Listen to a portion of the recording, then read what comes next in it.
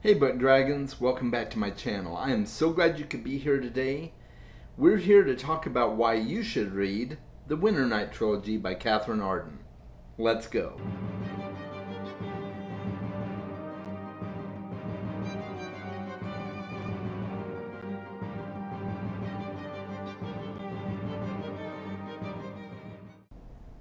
So I read the Winternight Trilogy probably faster than I have ever read a trilogy before.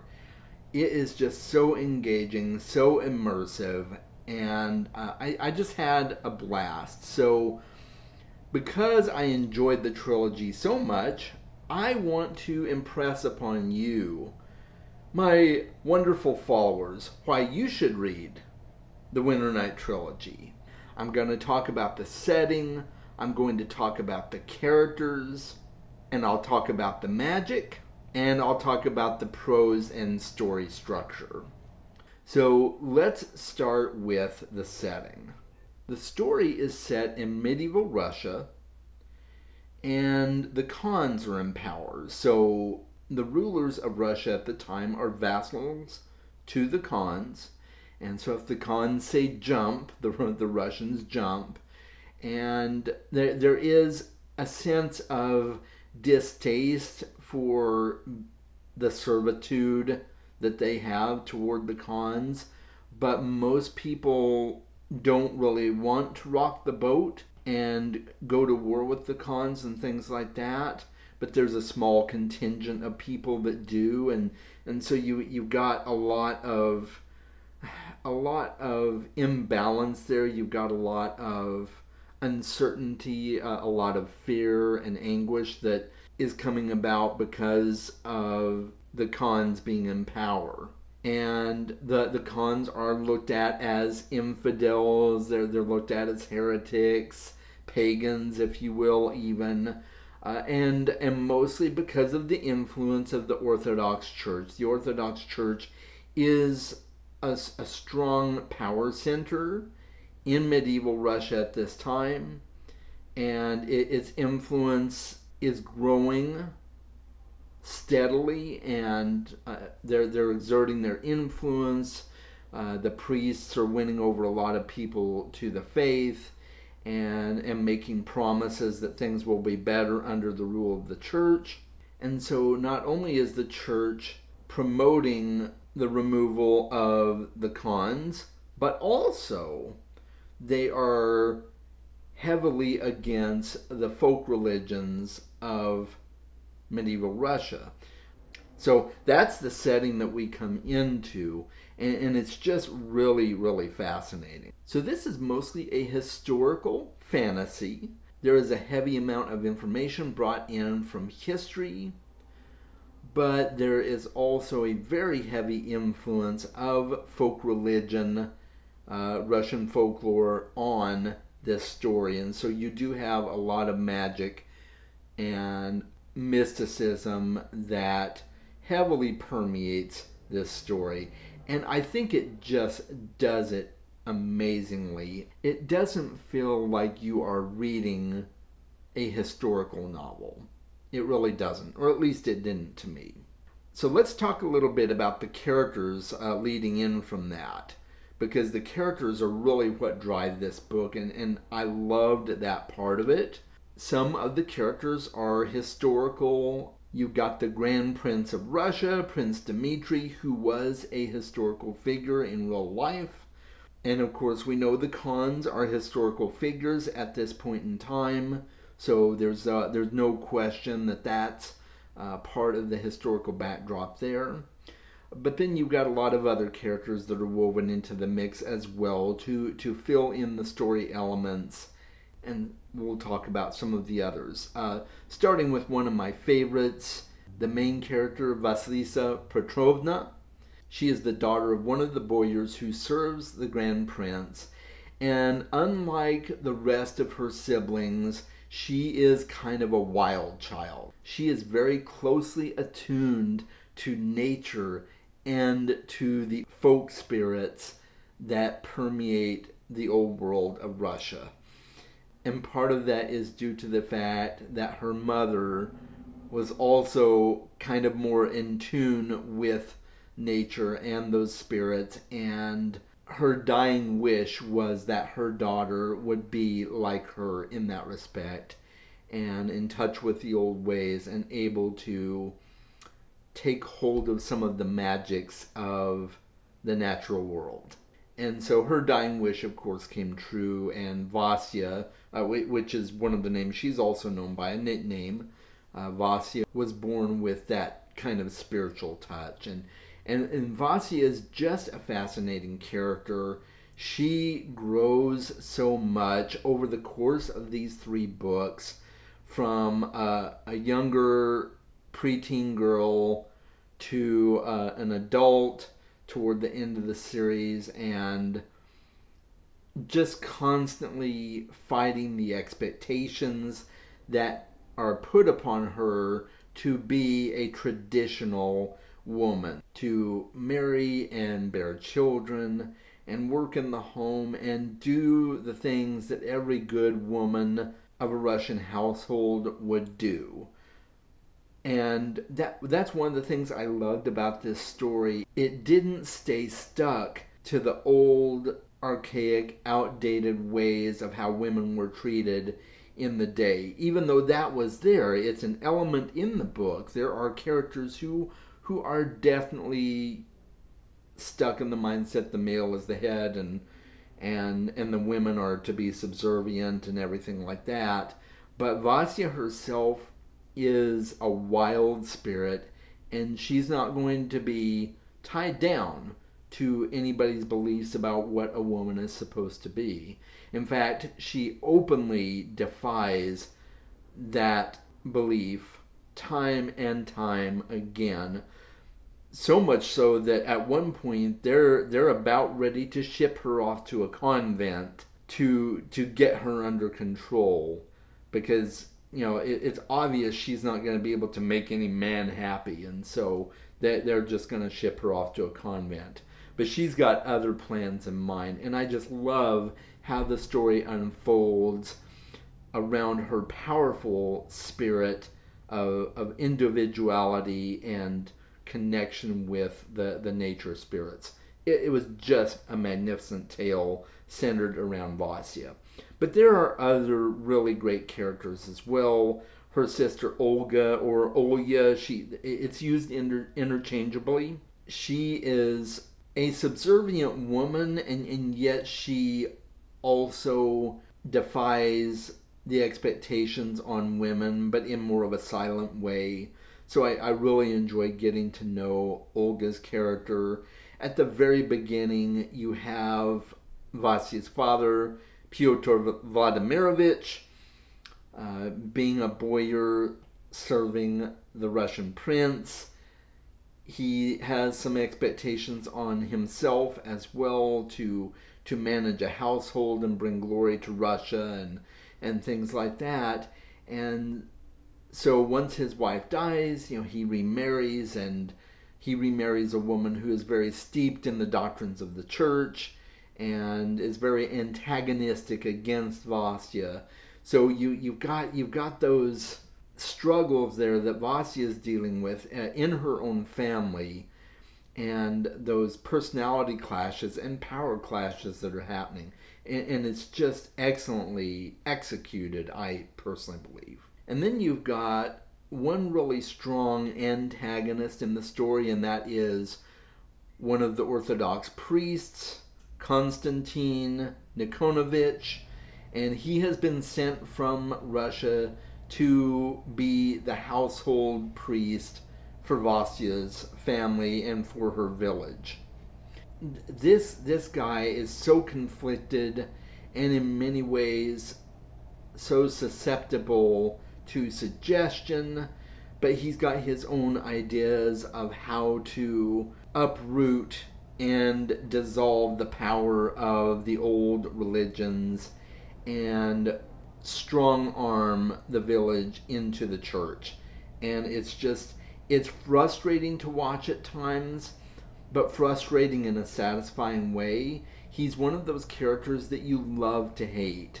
And I did hate him. I mean, he's absolutely despicable, but he's a fantastically written character. So Constantine was a very, very strong antagonist throughout the whole series. Not so much in book 2, but definitely in books 1 and 3.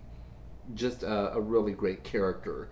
And then you've got the Kierti. At least I think that's how they're pronounced. And those are the nature spirits themselves.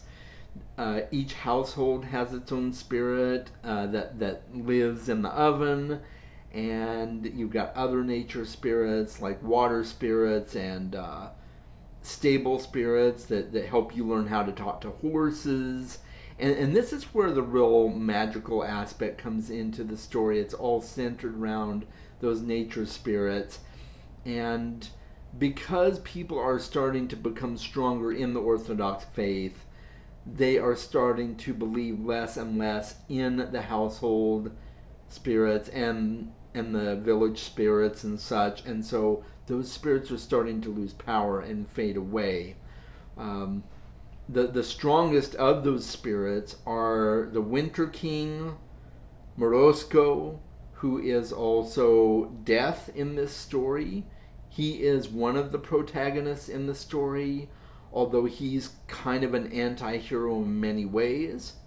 And I thought it was interesting to see Death portrayed as a protagonist in the story, but it was just beautifully done, and there's a love interest there as well between Vasya and the Winter King that is really interesting and heartwarming.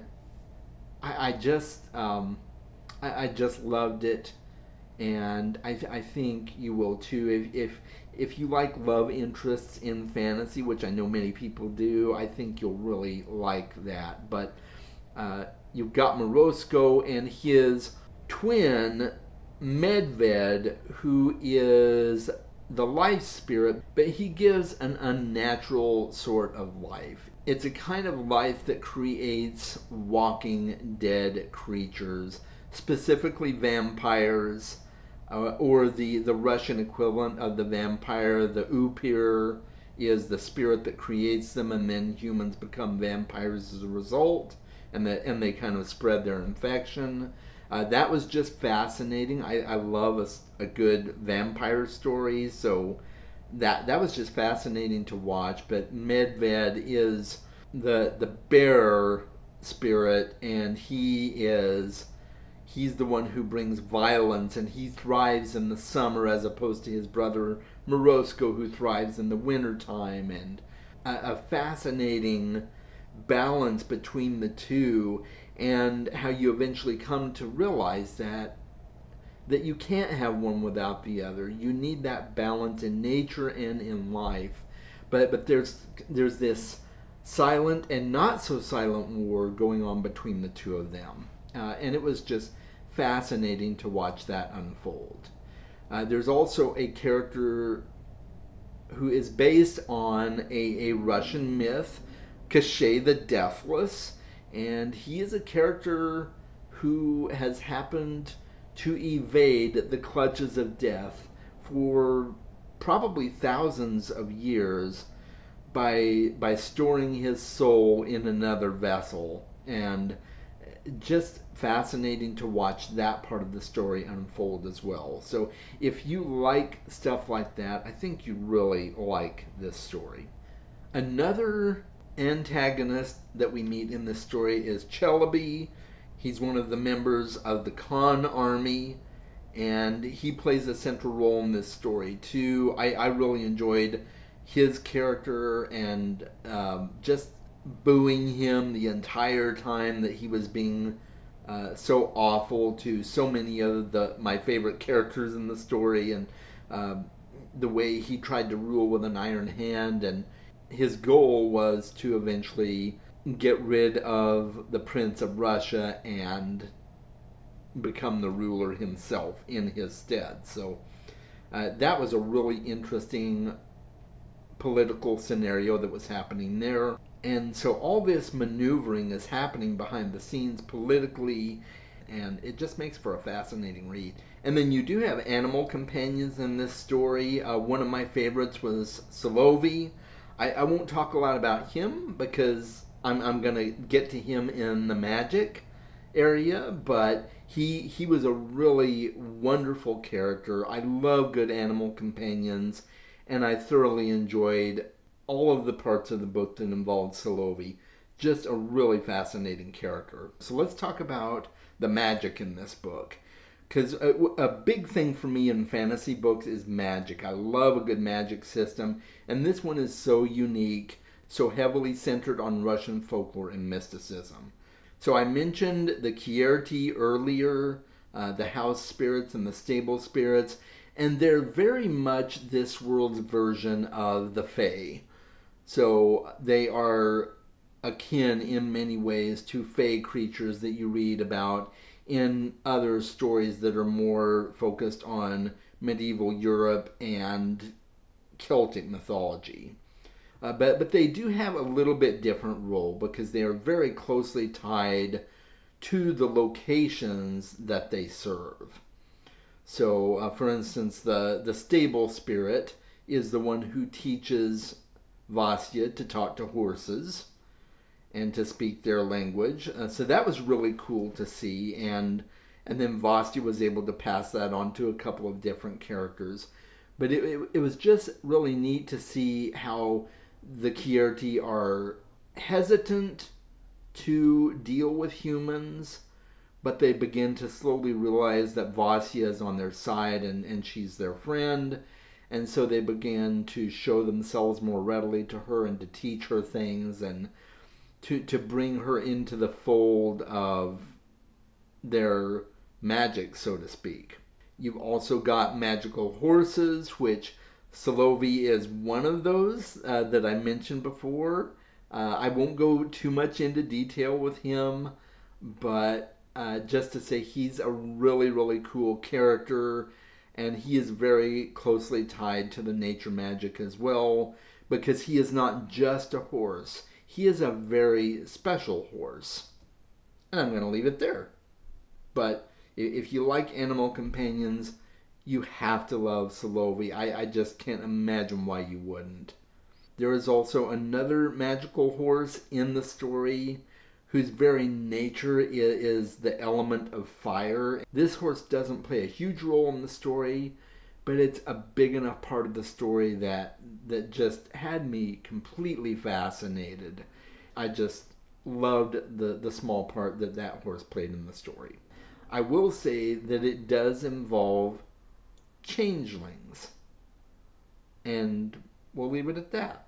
And then you've also got portals to different aspects of the world. So you've got the real world, and then you've got a succession of many different midnights that can be traveled to through special portals, and they are kind of ruled over and coordinated by another Kierti known as Midnight. She's got a different name, but I can't remember it, and it was frankly kind of hard to pronounce, so I'm just going to call her Midnight. But she plays a key role in the final book of the series, and Vasya learns to travel the portals of midnight to traverse the outer world and grow in her magical power and things like that. That part was just absolutely fascinating. The character of Baba Yaga, the old witch woman, plays a role in this story as well. She's another character from Russian myth. And she plays a very key role in Vasya's story. So I won't say any more, but once you read the story, you'll see exactly what I mean. Just absolutely wonderfully done. I'm going to stop gushing about magic because I could go on and probably spoil way too much for you if I keep going on about the magic. But needless to say, if you love a magic system that is based in folk magic, you will love this magic system. And so now I want to talk a little bit about the story structure and the prose.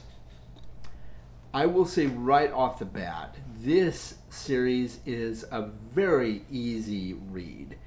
Each of these books I read, I think at the most it took me 4 days for one book. They're that quick and that engaging.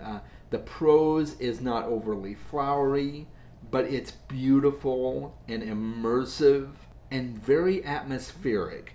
You really get the sense that you are right in the story. And I don't mean just in the story. Yeah, I'm walking along with the characters. I mean, you're feeling the elements.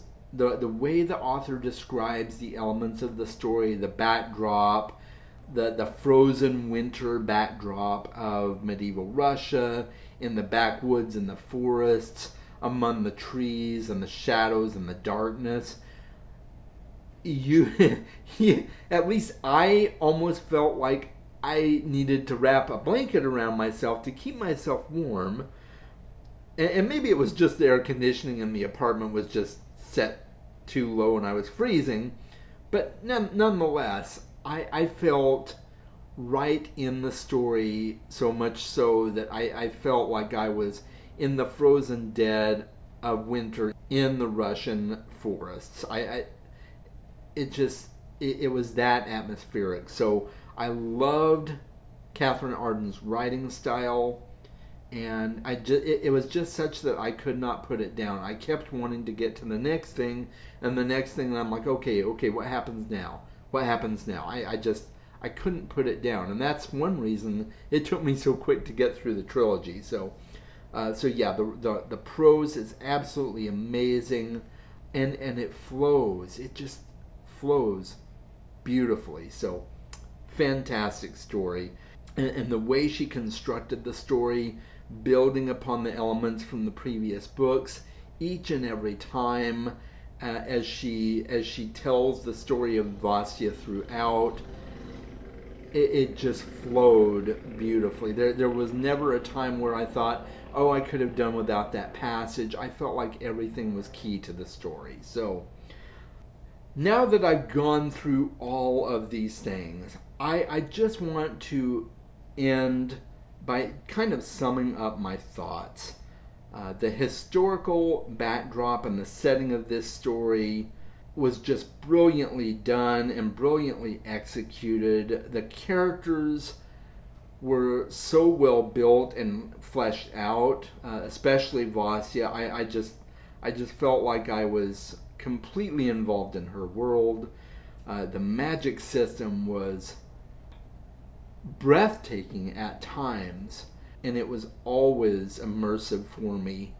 And the prose and the story structure just worked so well to engage me as a reader. So this is one of my top series of all time, I think. I will probably reread it several more times at least. And maybe next time I'll pick up the audiobook, but I highly recommend that you read it. Have you read this series? I would like to know that. Let me know in the comments. Have you read it? What did you think of it? If you have not read it, do you want to read it now? I hope you want to read it now. And yeah, let's have a chat in the comments and see what we come up with. If you have any questions, feel free to ask them to me. I am going to include a spoiler section in the comments down below. And that's all I've got to say about this series, guys, without spoiling just everything for you. But I am going to be doing a spoiler-filled discussion, wrapping up the Winternight Trilogy with some other booktubers, some of whom I did a discussion with before, and I will link that discussion at the end of this video. If you want spoilers for The Bear and the Nightingale, we do talk about that there, so I'll leave a link there. And that's it, guys. Make sure you are reading more books. We'll talk soon.